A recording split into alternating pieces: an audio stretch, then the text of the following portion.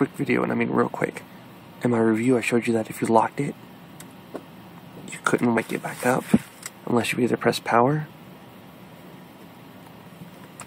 or you open it back up.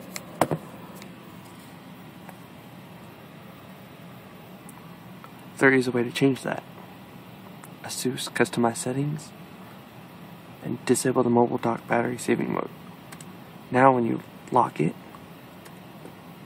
you can press any key to to unlock it with your pattern or your code or whatever you choose.